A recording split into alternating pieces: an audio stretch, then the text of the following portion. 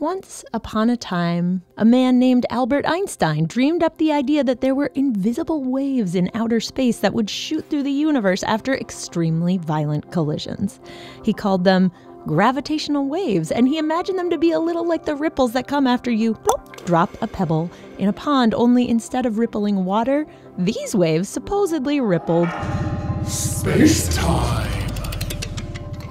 Now, not everyone believed in the waves because, well, they were invisible, hard to know if they were really there. But as the decades rolled on, more and more scientists all over the planet began to believe. Like Wanda Díaz Merced, an astrophysicist from Puerto Rico who studies the sounds of space. Or Hello. Stavros Katsenayvos, an astrophysicist from Greece who, along with a growing number of scientists, dreamed of building a fancy machine that would theoretically be able to detect if any of these waves hit Earth.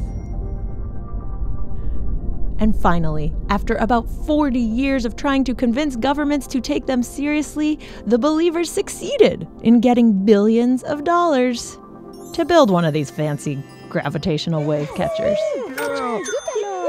Now this machine, it has 2 arms, each over a mile long and filled with lasers that in theory will be able to detect if a gravitational wave passes through. And since the machine works by detecting interference in space-time, it is obviously called the Interferometer, yes. Interferometer. What's that new machine with those funky laser beams? It's the interferometer. Right on.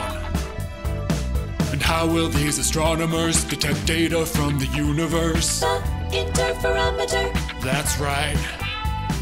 Laser beams so strong, shoot 3 kilometers long, oh yeah. Interferometer. That's 1.86 miles, my friend. These beams of light are gonna expand our understanding of the universe. We hope. We think. It's a complicated machine, but nobody believes in it like Stavros. And Wanda.